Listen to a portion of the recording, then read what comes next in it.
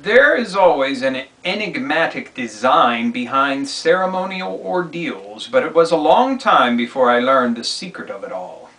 Concealment went hand in hand with the traumatic incidents and occult psychodramas. Such cover-ups inevitably require a large network of influential people so they can work effectively, even if only an inner elite is cognizant of the esoterics of what actually took place and why.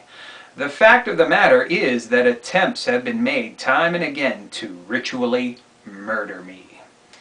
That's from chapter 14 of James Shelby Downard's The Carnivals of Life and Death. Hello and welcome to another edition of the Stench of Truth. The economy was dealt another blow recently, the last couple of days, with an increase in jobless claims and a fall in consumer spending, which caused the stock market to retreat somewhat and put a more stern face on what's going on in this country, even as the Federal Reserve and some other commentators have been, coming out with tentative positive signs of economic recovery. And as I stated before, I'm going to state yet again that there is no fucking economic recovery going on. This, if anything, is a false sense of recovery, because there is a lot left still wrong with this economy that needs to be addressed and is not being addressed. And I do not hear one word being spoken about the various horrific things that are waiting to come down. And those include derivatives, trillions of dollars, maybe even a quadrillion or more dollars worth of derivatives that are unaccounted for, not talked about.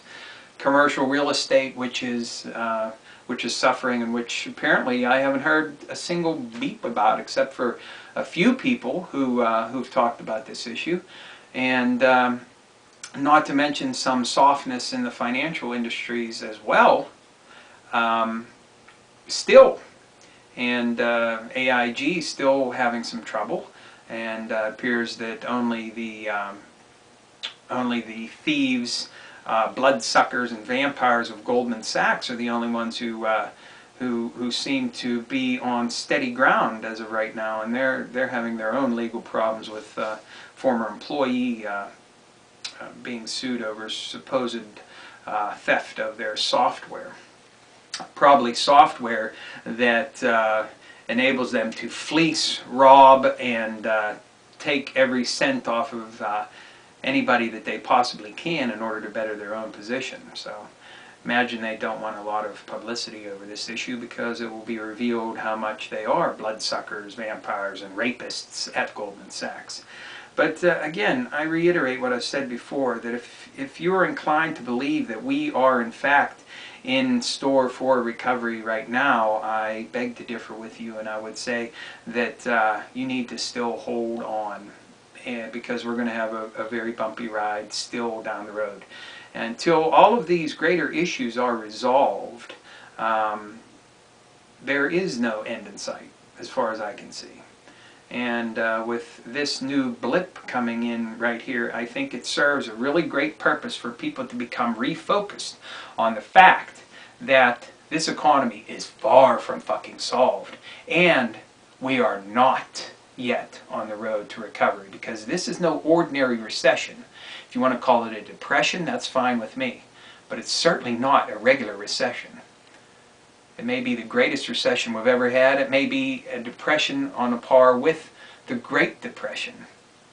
Whatever you want to call it, it's not over. Not by a fucking long shot.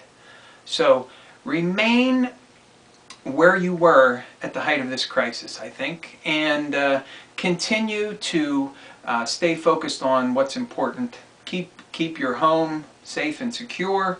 Have a little bit of extra here and there. Maybe invest, if you have the money to do so, in a little bit of gold and silver to help keep, yourself solvent, as it were, if things take a greater downward turn. And remember that there are still a lot of problems that need to be addressed, and that are not being addressed, and are in fact being hidden, covered up, and purposely not talked about. So you need to stay on your toes, and you need to realize that we still have a long way to go, if and when we get somewhere and see the light at the end of the tunnel. So, thank you. Good night.